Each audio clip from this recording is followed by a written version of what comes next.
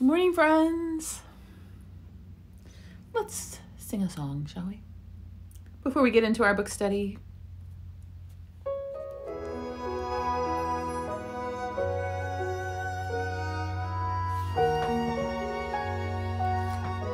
Hope y'all doing well today. Hey, good to see you all here.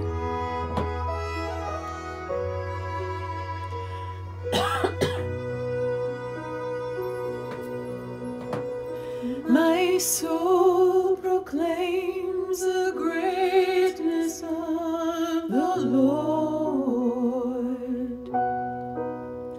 and my spirit exalts in God my Savior,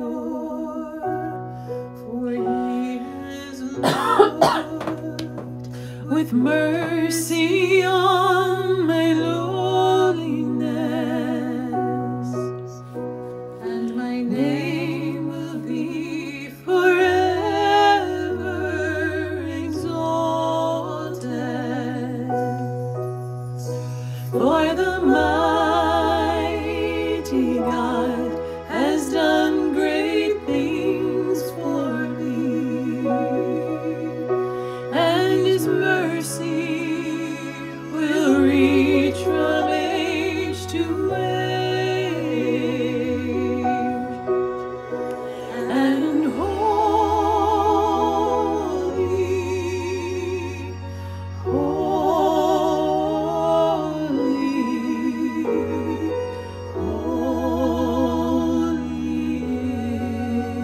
is His name. Good morning, Lord Jesus. Thank you, Lord, for the gift of this new day. Thank you for everyone joining me here this morning and later. Lord, we love you. Prepare our hearts to receive you more deeply, more profoundly this Christmas. Amen. He has mercy in every generation. He has revealed His power and His glory. He has cast down the mighty in their arrogance, and has lifted up the meek and the lowly. He has come to help His servant Israel. He remembers His promise to our fathers. And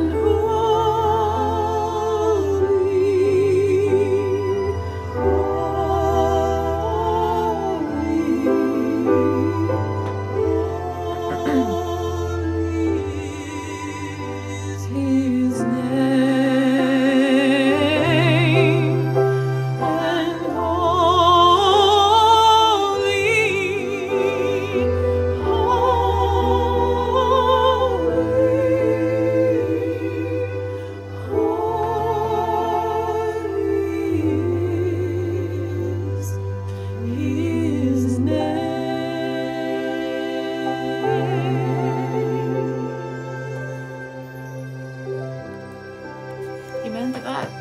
So good to praise God together. Rejoice in the Lord always. Yes, we praise Him, we thank Him. Maybe you have COVID, maybe someone you love does. Maybe they have cancer, maybe you're suffering, but we still praise God. Because He works all things for the good. All, not just some, all, excuse me. I think I might actually have to take this scarf off. You know, I've come to notice seeing myself on camera every day for the most part, which is really not always a fun thing. But I was like, it's better when you have something light around your face.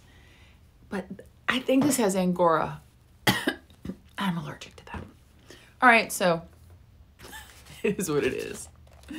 All right. So, y'all, we left off. We're our second to last day with the read of God, our penultimate day. So if you didn't look it up, and you didn't know what it means, penultimate, the second to last day, the read of God by Caryll Houselander. What a gift this book is. I can't wait to reread it and like digest it further. Do y'all find yourselves thinking about this book during the day? And like, what is Jesus living in me right now? And then just being attentive to him suffering in my friends. Like, wow, is he in the tomb right now in them?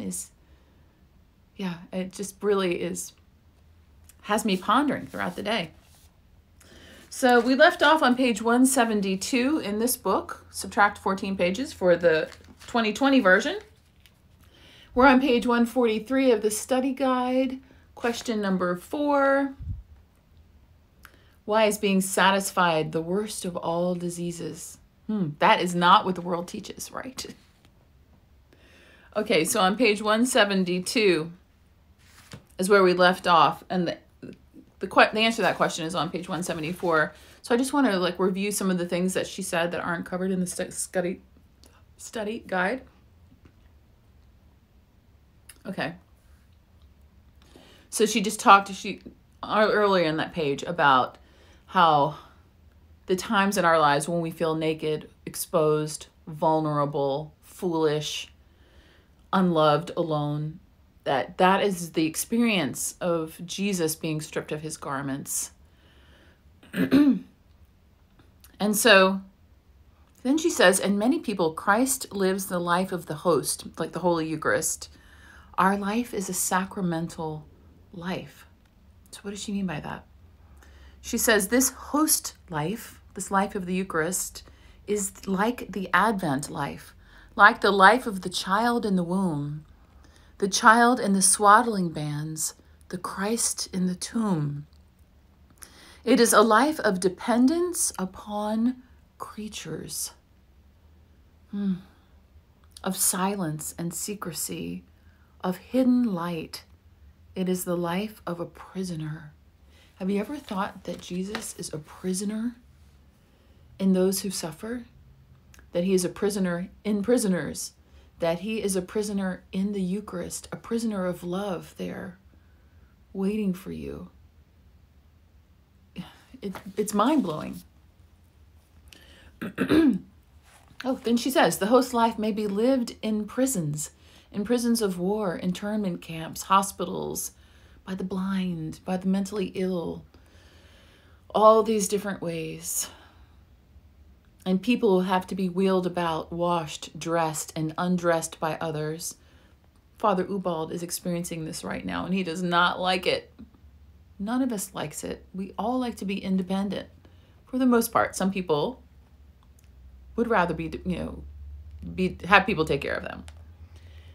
And those people, yes, are definitely out there. But for the most part, we want to be in control of our own lives. We don't want to have it.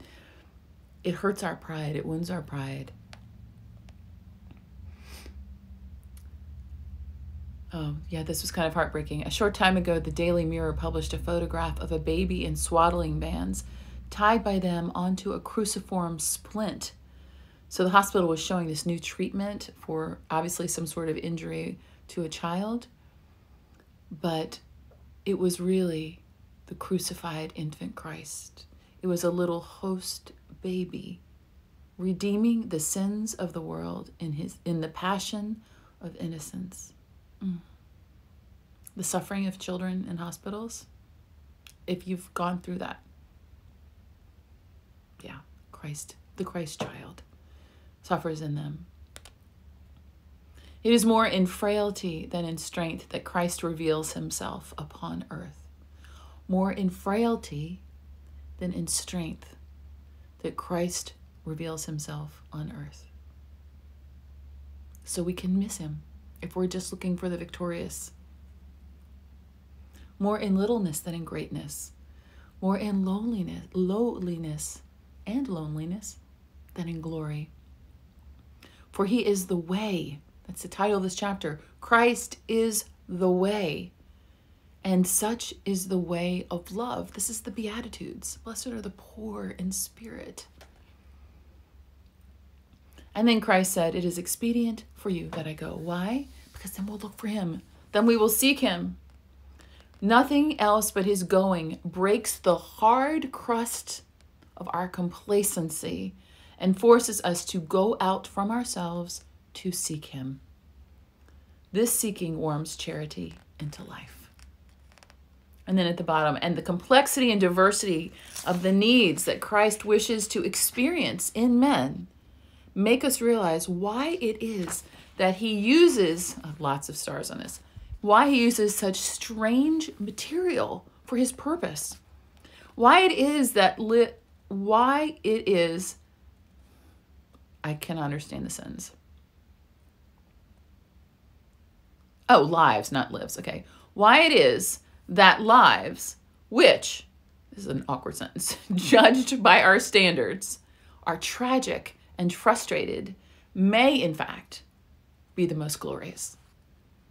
In this searching, we become integrated ourselves. It gathers us together and makes us whole. We are saved, and here's to answer the question, we are saved from the worst of all diseases, being satisfied. And she distinguishes this from being at peace, which is a different thing. Satisfied is you don't experience a lack for anything. You're full, you're satiated, you're numb, complacent, satisfied. All of your needs for material comfort are satisfied. And the need of the world, you just don't allow yourself to think about that too much because we're satisfied. The man who is satisfied with himself and with things as they are today really admits despair. Whoa. Nothing can any longer be ugly to us in the sense of being repellent. For in this search, we realize that God is everywhere and everything reminds us of him. Yes. And again, about the popular love songs, like before this longing, this desire for Christ took hold of us, life was rather like a popular song, a little vulgar, a little absurd. But when we're in love, a popular song is informed with a totally different meaning. So true. It is impossible to know God without falling in love with him. Okay, this reminded me of the most adorable video I have ever seen in my life. And I think I've probably watched it 30 times. And it is a little girl, having been adopted, Asian, probably, it's hard to tell how old she is by the way how articulate it is. She's probably 6 or 7, but she looks really small. So she's obviously got some sort of physical disability. And it almost looks like her little legs, like she has to be maybe in a splint or something. I don't know. But her mom is videotaping her, and the little girl is talking to her.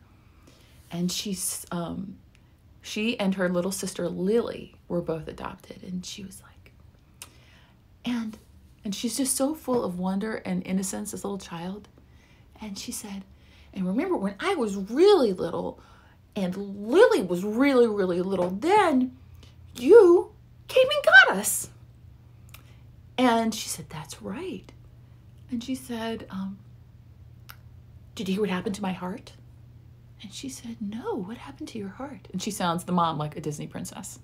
So sweet. Really, it was so adorable. And she's like, did you hear what happened to my heart? She said, no, what happened to your heart? She said, when I saw you, my heart fell in love with you. As an adoptive mother, what? Like, I was like, my heart fell in love with Ceci. Like, it was like we fell in love with each other. She put her little hand on my face.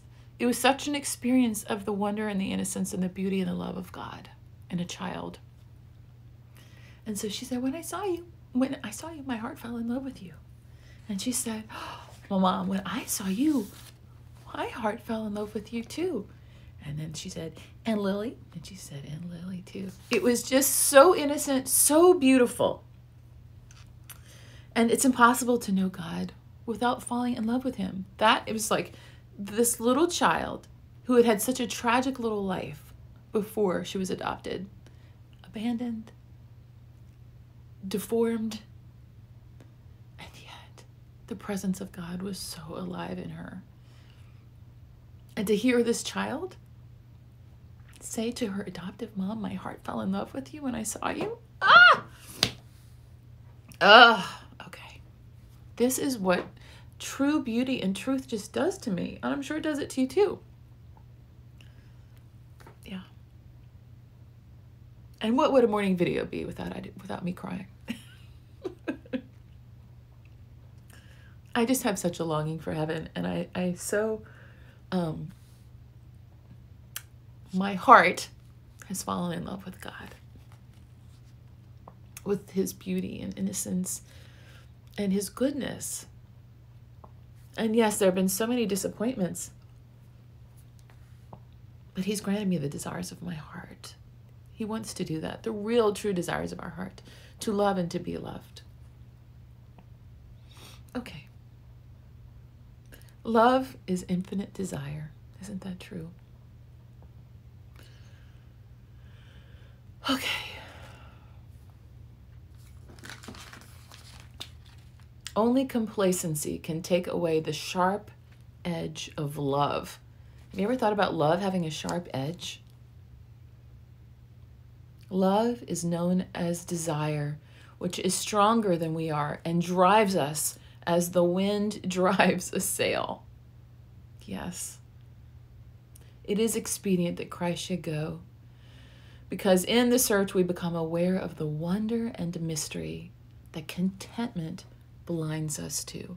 So if you're discontent, that's good. Keep looking for Jesus. That's how he wants it. Hide and go seek. He wants to play hide and go seek.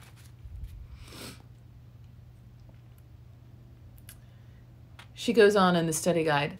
Houselander writes, we can never know God exhaustively or completely, and in this life we cannot know even with the vision of the saints in heaven.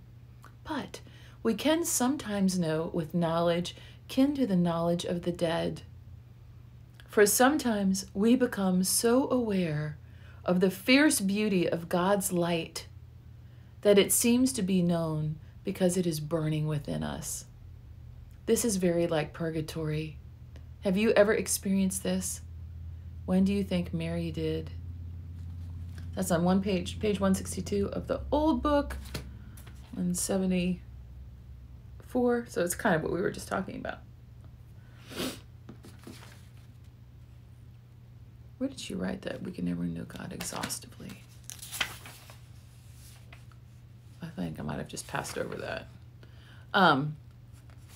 But yeah, the fire, enkindle in us the fire of your love. Fire is fierce. It burns. So that purifying fire. I think Mary experienced that. Surely she experienced that.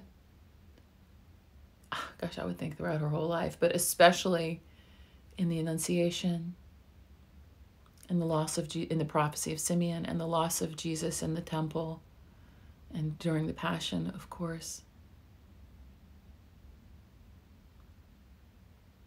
Yeah, that purgatorial fire. Not that she had anything to be purified, except, as Caryll Houselander writes, she was purified of the love of her own life, which was a pure love. It was not a sinful love. It wasn't a selfish love, where she was totally lost in Christ. At the crucifixion, the foot of the cross, she became one with him. Her life was gone. She was completely hidden in Christ. Okay. Number 5, what is your relationship with Mary like? I wish I could hear your answers. Your relationship with Mary. It's evolving. It's continuing to grow. I have to keep remembering to go to her. I mean, praying the rosary every morning has changed me. I haven't done that consistently in years. So because I'm accountable to you, I've been doing it every morning. And to have Cecilia do it with me is so beautiful. I mean, really, that is a gift. That is a gift from COVID. Thank you. Yeah. That I'm here, that extraordinary times require extraordinary measures. And God gives extraordinary graces. So I feel like that's one of them, and it's helped me to grow in my dependence upon Mary.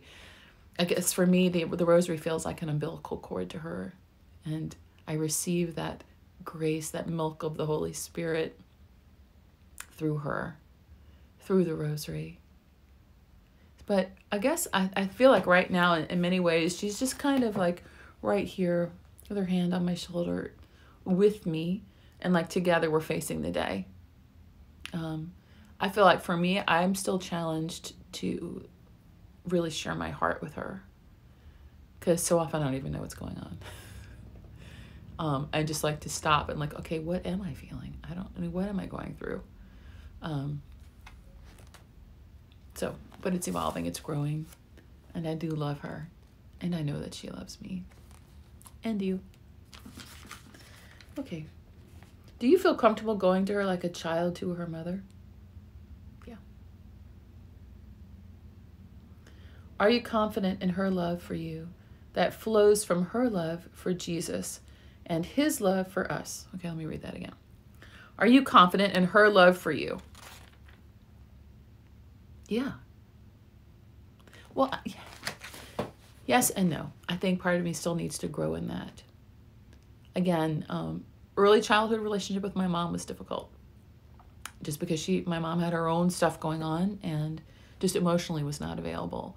So I'm used to being emotionally independent from women because of that. So that's something I'm still trying to learn to,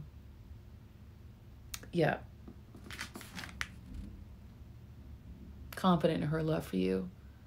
It's her love that flows from her love for Jesus in you. And Jesus cares for you. We really need to get that. He really cares for you. And so because of that, he has entrusted you to Mary. Tag team.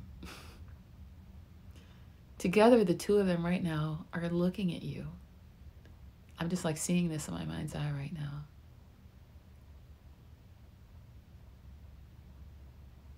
Like they're shoulder to shoulder. And they're looking at each other and then looking at you right now, back at you. They get you. They get you better than you do. They know what is coming for you. They know what you need for today and every day. The plan is for you to see them face to face. One day, upon your death, that they will be there to meet you, to welcome you home. I mean, how many times have we said, Hail Mary, full of grace, pray for us sinners now and at the hour of our death. The two most important moments.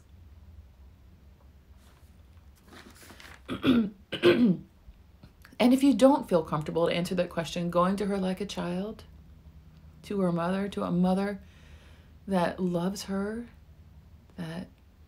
or him if you're a guy, blessed are you among women, because we're mostly women here, confident in her love for you, then ask, let's just ask right now, Mother Mary, Mother Mary, Mama,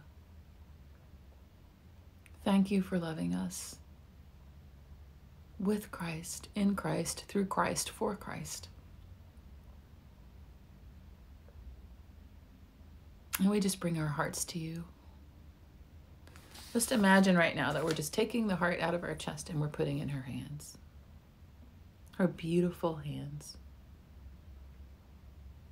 So capable, so tender, so full of love. If there are any knots in your heart of unforgiveness, of grief, Mother, we ask you to undo those knots.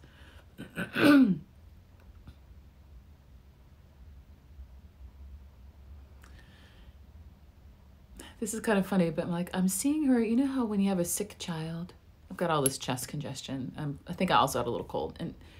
And my mom would do this, and she would rub that Vicks Vapor Rub on your chest so you could breathe better. It's like I just see her taking a balm, a holy oil, an ointment, and rubbing it into our hearts right now with just tenderness and love.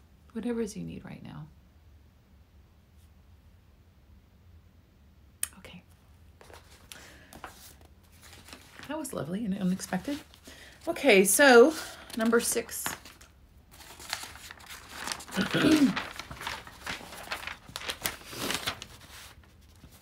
How does devotion to Our Lady flow from the relationship of Jesus with his Blessed Mother and the relationships you are to have with others? I think I need more coffee to answer this question. How does devotion to Mary flow from the relationship of Jesus with her? I'm not sure how to answer this question. And the relationships you are to have with others. I guess we are to be Mary to other people.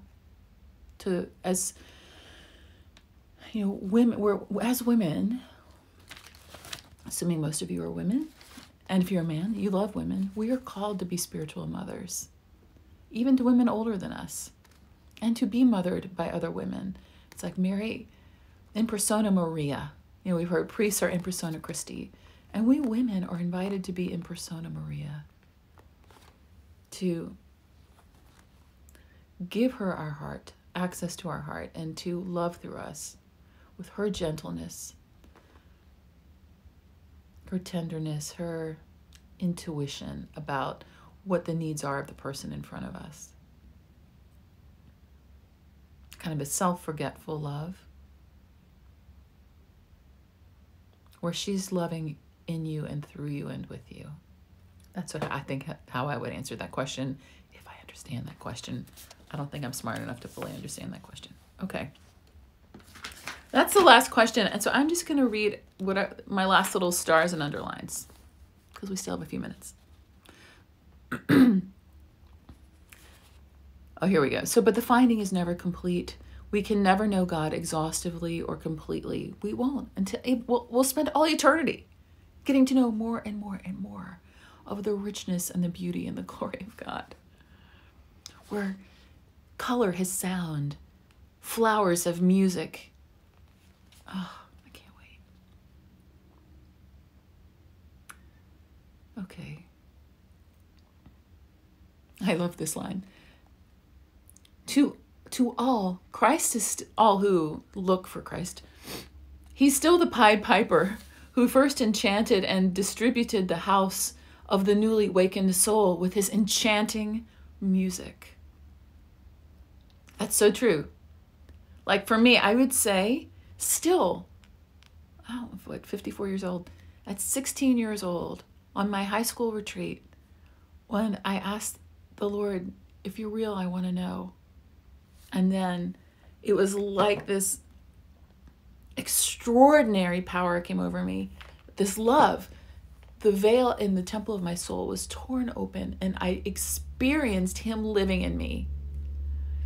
A joy flooded my soul that I just wept and wept and wept and wept for hours, because I knew that it was true. I knew it was true. God was real. He was alive. He was living in me. And that even if I was to die the next day, that love would be there to meet me. It was extraordinary grace. But I'm homesick for that moment. Yeah, I've been looking for that moment again. I don't know that I'll taste it like that again until I die. So it was an extraordinary grace. It wounded my soul. And I've spent a lot of time and a lot of money distracting myself from that homesickness, from that longing, with so many different idols and substitutes that will never satisfy. Only he satisfies. And he doesn't ever satisfy completely.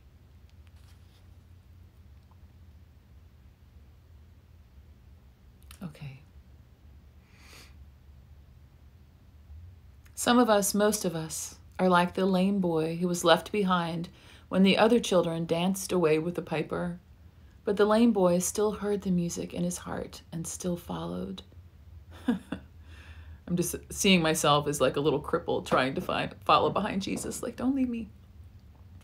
However lame our following, all is well. For the path is picked out by the impress of the child's feet in the child Jesus's feet in the dust. And our seeking is in itself finding. a continual endorsement of the promise, seek and ye shall find. So when we seek, it's because we're responding to an invitation from Jesus already in us. So to seek him is to actually find him and to have communion with him, even though it's not fully satisfied. While we are seeking in one another and in ourselves for the lost child, Our Lady still seeks and finds him in us. Isn't that beautiful?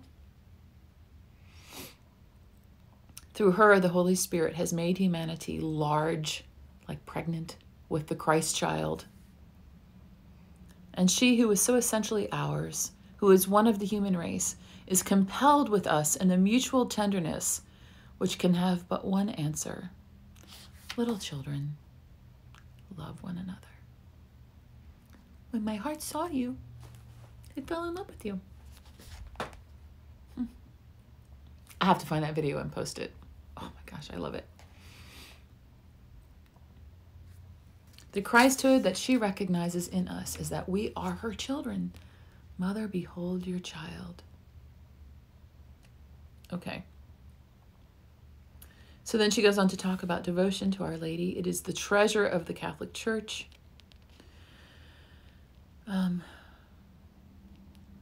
Mary is not wearied with our littleness. Her smile comes down to us like a benediction through the sea of flickering candles. I'm going to finish reading this last paragraph and then we'll close. And she blesses our wild flowers, withering at her feet. That was so precious to me to read that, because so often at the end of the rosary, like, we cast our roses at her feet. For each one of us is another Christ. Each one to Mary is her only child. Think about that. It is therefore not tedious to her to hear the trifles that we tell her, to look at the bruises that we bring to her. I have a bobo or a boo-boo, depending upon how you said it when you grew up. Bobo for us. And seeing our wound of sin to heal it. That's our mama. All right, friends. Tomorrow we finish the book. What a joy it's been doing this with you. I wish I could see your faces and hear your voices, but I can imagine. All right, I'm going to play a song and read your comments.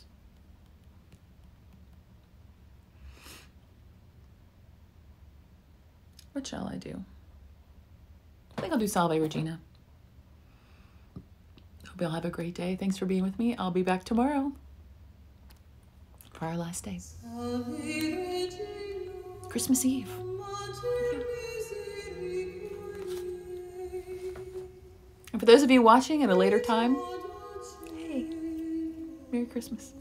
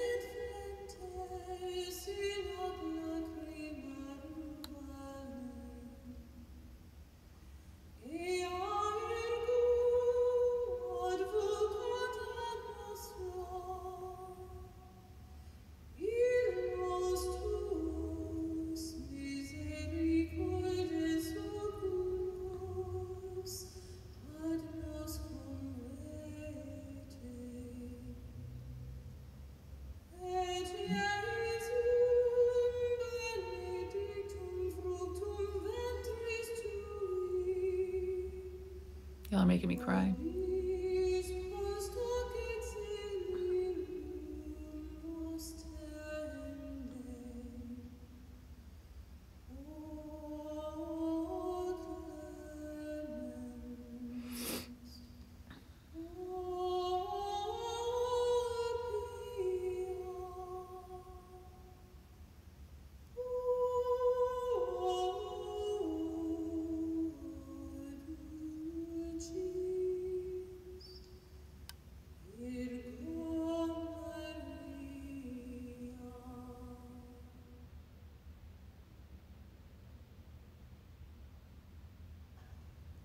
show of hands. How many of you have read and prayed with the book 33 Days to Morning Glory?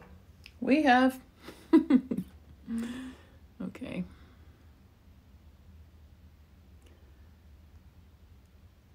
Another Tishy moment, yep.